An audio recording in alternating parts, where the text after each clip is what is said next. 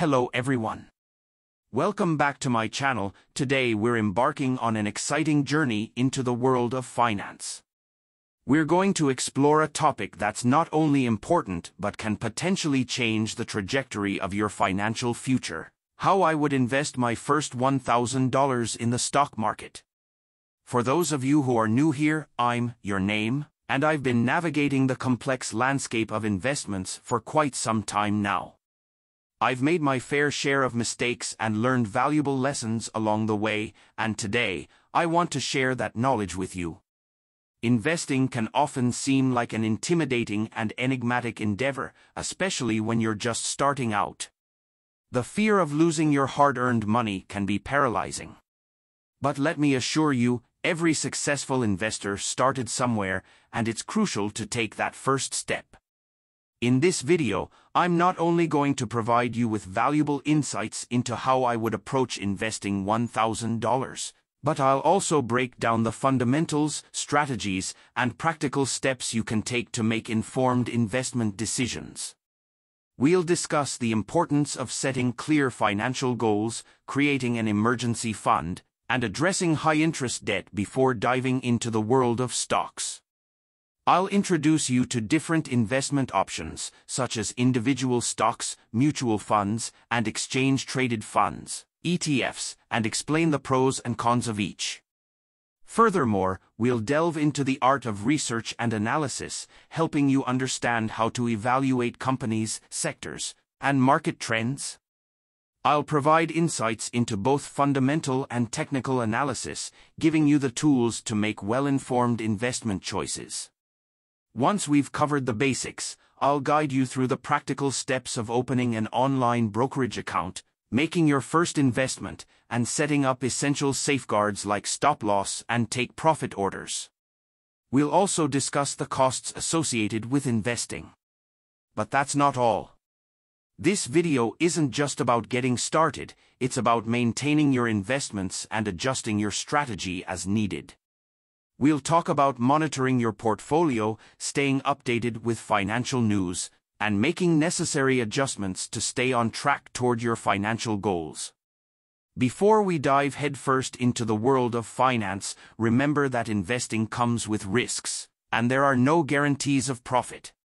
It's essential to approach this journey with patience, a long-term mindset, and a commitment to continuous learning. Throughout the video, I encourage you to engage with me. If you have any questions or valuable experiences to share, please leave a comment below. I'm here to provide guidance and foster a community of aspiring investors. Lastly, if you find this video valuable, please consider subscribing to my channel, giving it a thumbs up, and sharing it with friends and family who might also benefit from the information we're about to explore. Let's kick things off by diving into the fundamentals of investing. Before we start allocating our first $1,000, it's essential to understand the core principles of investing in the stock market. First and foremost, what exactly are stocks? Stocks represent ownership shares in a company. When you purchase a stock, you become a shareholder in that company, and your fortunes are tied to its success. Now, why invest in stocks? Well, stocks historically offer one of the highest returns on investment over the long term compared to other assets like bonds or savings accounts. However, they also come with higher risk, and it's crucial to balance this risk with your investment objectives. One key concept to grasp is the relationship between risk and reward. The potential for higher returns in the stock market goes hand in hand with a greater level of risk. It's important to be aware that your investments can go up or down in value, and there are no guarantees of profit. Diversification is a critical strategy to manage risk. Instead of putting all your money into a single stock, it's advisable to spread your investments across a variety of assets. This helps reduce the impact of poor performance from one investment on your overall portfolio. In essence, diversification is like not putting all your eggs in one basket. It's a risk management tool that can help you weather market fluctuations and improve the chances of long-term success. As you embark on your investment journey, it's essential to assess your risk tolerance. This means understanding how comfortable you are with the idea of losing some or all of your initial investment. Your risk tolerance will influence your investment choices and strategy. In summary, before we delve into the specifics of investing $1,000, remember the key principles. Stocks represent ownership in companies, higher returns come with higher risk. Diversification is a powerful risk management tool, and your risk tolerance shapes your investment approach. The first step in this preparation process is setting clear financial goals. Ask yourself, what do I want to achieve with my investments? Whether it's saving for retirement, buying a house, or funding your child's education, having specific goals will guide your investment decisions. Another vital aspect of financial preparation is establishing an emergency fund.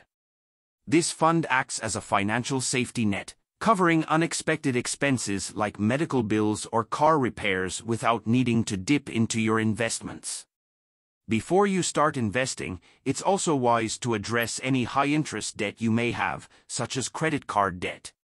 Paying down high-interest debt can be one of the best investments you make, as it frees up more of your money for future investments. As you prepare, it's essential to assess your risk tolerance. Your comfort level with risk will influence the mix of investments in your portfolio.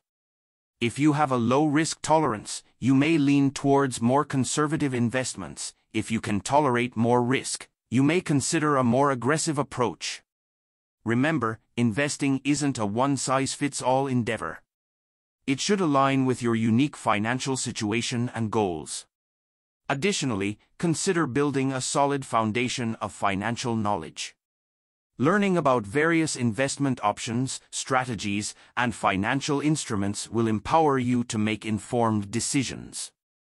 To summarize this section, clear financial goals, an emergency fund, addressing high-interest debt, and understanding your risk tolerance are all critical steps in preparing for your investment journey.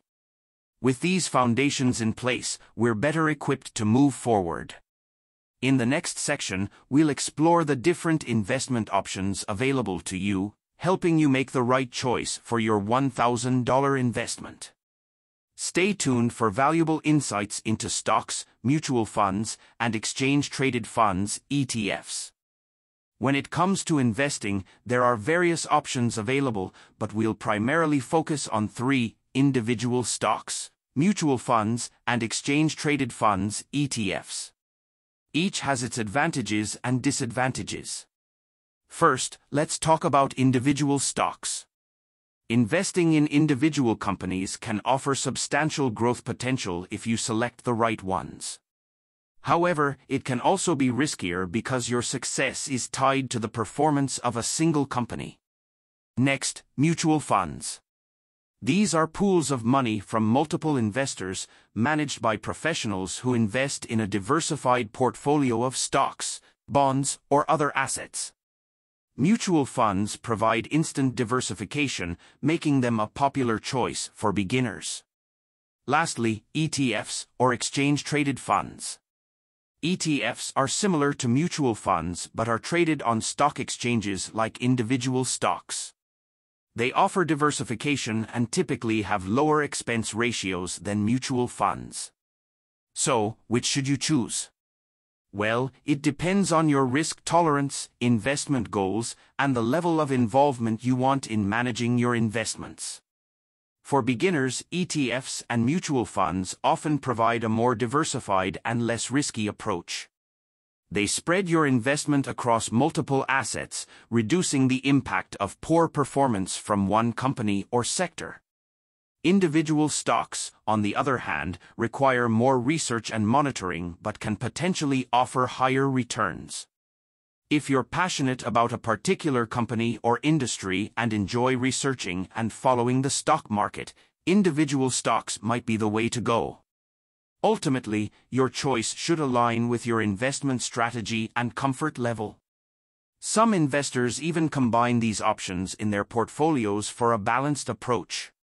In the next section, we'll delve deeper into the research and analysis required to make informed investment decisions, whether you choose individual stocks, mutual funds, or ETFs. Before you invest a single dollar of your $1,000, it's essential to do your homework. Knowledge is your most potent tool in the world of investing. The first step in your research journey is to identify the companies, sectors, or industries you're interested in. Consider what aligns with your investment goals and risk tolerance. Once you have a target in mind, gather information from various sources. Financial news websites, company reports, and market analyses are valuable resources. Look at a company's financial health, growth prospects, and competitive position. You'll want to delve into both fundamental and technical analysis. Fundamental analysis involves evaluating a company's financial statements, such as its income statement, balance sheet, and cash flow statement. Pay attention to key financial metrics like earnings per share, EPS, price to earnings, PE ratio, and debt to equity ratio. These metrics can provide insights into a company's stability and profitability. On the technical side, you'll use charts and indicators to analyze price movements and trends. Technical analysis can help you time your entry and exit points for investments. It's also essential to consider the broader market conditions. Market sentiment, economic indicators, and geopolitical events can impact your investments. Remember, research isn't a one-time task. Regularly monitor your investments and stay updated with news that may affect your chosen assets. If all this sounds overwhelming, don't worry. There are tools and resources available to simplify the research process, even for beginners. In the next section, we'll explore how to execute your investment decisions, from opening an online brokerage account to placing your first trade. So, stay tuned to see how we put our research into action. By understanding the importance of research and analysis, you're one step closer to becoming a well-informed and confident investor in the stock market. The first step in executing your investment is to open an online brokerage account. Many reputable brokerage platforms are user-friendly, making it easy for beginners to get started. When choosing a brokerage, consider factors like fees, user interface, and available tools and resources. Make sure the platform aligns with your investment goals. Once your account is set up, you're ready to make your first investment. Whether you've decided on individual stocks, mutual funds, or ETFs, the process is relatively straightforward. For individual stocks, search for the company you're interested in, enter the number of shares you want to purchase, and place your order. Be sure to set price limits, like a limit order, to control the price you're willing to pay. For mutual funds and ETFs, search for the specific fund you want, check its expense ratio, and place your order. ETFs are traded like stocks, so you'll use a similar process. Remember to factor in transaction costs and fees, such as brokerage commissions. These expenses can impact your returns, especially when you're working with a smaller initial investment like $1,000. Setting up safeguards is crucial. Consider placing stop-loss and take-profit orders. A stop-loss order helps limit your losses by automatically selling a security if it reaches a specific price point. A take-profit order locks in profits by selling when the security reaches a certain price. Keep in mind that market orders, where you buy or sell at the current market price, can be riskier, especially for volatile stocks. Limit orders give you more control over the price you pay or receive. Once your investments are executed, it's essential to track and monitor them regularly. Online brokerage platforms usually provide tools to help you keep an eye on your portfolio's performance. In the next section, we'll discuss an important aspect of investing: understanding and managing the costs associated with your investments. Stay tuned for tips on optimizing your investment expenses. By learning how to execute your investment decisions effectively, You're taking significant steps towards building a robust investment portfolio. We've reached the end of our journey, and I hope you found this exploration of investing your first $1,000 in the stock market valuable. Remember, investing can be a powerful tool for building wealth over time, but it's not without its risks. It's essential to approach this journey with the right mindset. In this video, we covered the fundamentals of investing, the importance of preparation, the different investment options available, the significance of research and analysis, and how to execute your investment decisions. We discussed setting clear financial goals, creating an emergency fund, managing high-interest debt, and understanding your risk tolerance. Whether you choose individual stocks, mutual funds, or ETFs, the key is to align your investments with your unique financial situation and objectives. Investing is a journey that requires continuous learning and adaptation. The financial world is dynamic, and it's crucial to stay informed about market conditions and make necessary adjustments. Lastly, remember that there are no guarantees in investing. Your investments can go up or down in value, and it's essential to have a long-term perspective and exercise patience. I encourage you to start your investment journey with confidence. Take that first step, even if it's a small one, and continue learning and growing as an investor. If you have any questions or experiences to share, please leave a comment below. Let's foster a community of aspiring investors who support each other.